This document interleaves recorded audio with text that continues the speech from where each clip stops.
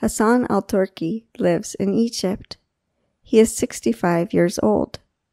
He has a small shop. He repairs and sells phones. Al-Turki has an unusual hobby. He collects and restores old phones. Some of the phones are very old.